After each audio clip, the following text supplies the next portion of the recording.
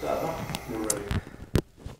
Going outside the spacecraft is really a very special thing.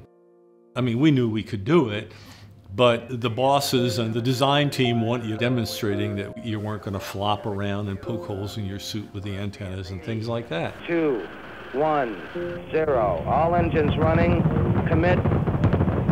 Liftoff. We have liftoff. So Dave Scott, over in the command module, was photographing with a movie camera. Why don't you say hello to the camera or something?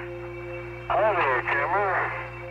And I got no more than about 3 or 4 feet up the handrail on the front of the lunar module when Dave said, "Hey, hold it, the camera jammed. Let me try and fix it." So Jim McDivitt, who's the commander, says, "Okay, Dave, I can give you 5 minutes to try and fix it, and Rusty, stay right where you are."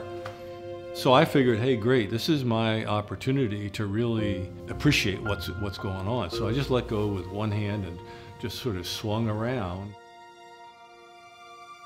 looked at the earth below and the black space above and the sun over my shoulder. And I mean, it was this incredible, spectacular view. You have to realize that in that Apollo suit, the radio was voice operated, so when you weren't talking, it was totally silent. And when you're not moving in the suit, when you're just hanging, you're not even aware of the suit. It's floating and you're floating inside it, like you're naked in space.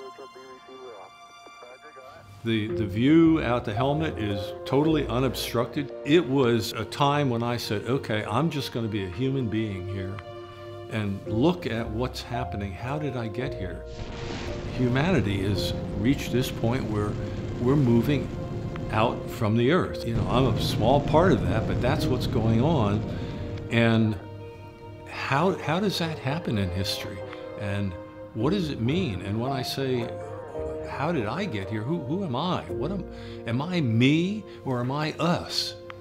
You know, that is very clear that you're there as a representative of humankind.